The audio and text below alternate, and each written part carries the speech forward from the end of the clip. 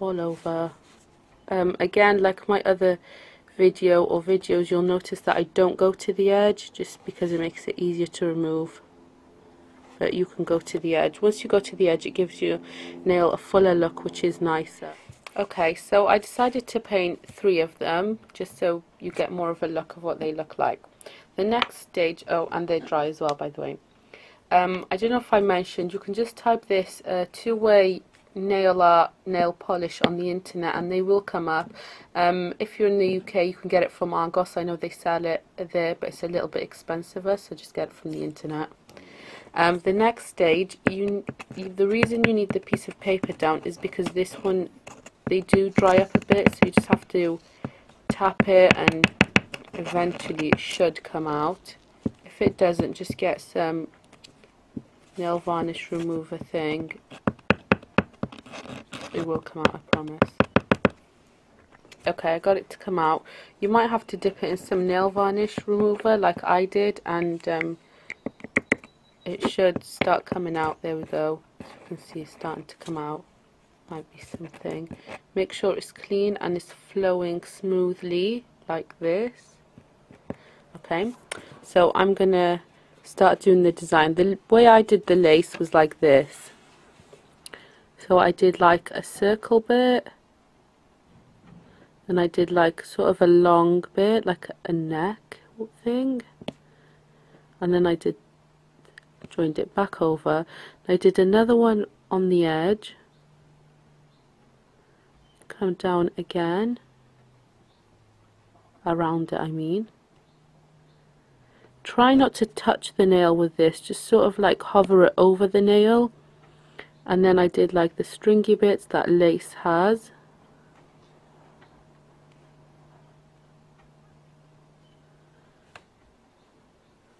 Then I did like circle bits. I mean, you can do whatever design sort of you like, do maybe flowery design. Did that. Then you have to do the other ones, of course. I'll do it and get back to you. Okay, so I've done all 3 nails. Try to make sure that your nails are roughly the same size because they will look a bit funny, as you can see, because mine's broken. I'm not going to put false nails on, but you can put false nails on. Try and keep your hand as steady as you can. They're not all going to look the same, but that's the closest we're going to get. The next step is to okay, clearly I'm having trouble today. So the next step is, I got it to open, is the black one. You're not going to really need the brush on this, you're just going to need it itself. I don't know if you can see that. And you need your tip.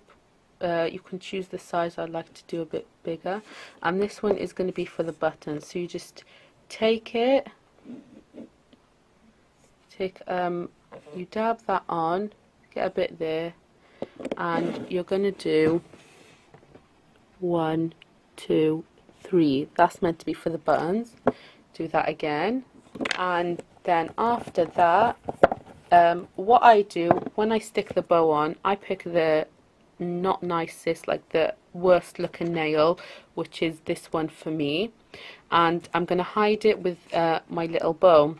So the next stage for this is you get your glue.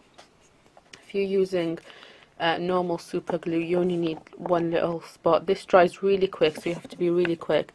So you put it on here, just put a dab, and then quickly grab your bow, align it properly, and put it on. You have to wait for that to dry, so try not to move it.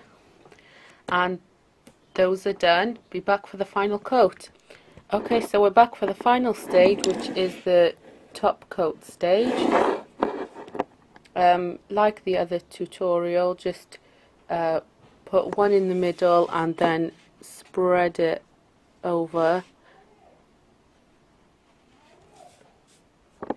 And do the one with the bow, just because when you do it around the bow, as you can see, it will like help it stick. So anyway, those are finished. Just wait for them to dry. I hope you like my shirt tuxedo, whatever you want to call it, nail design.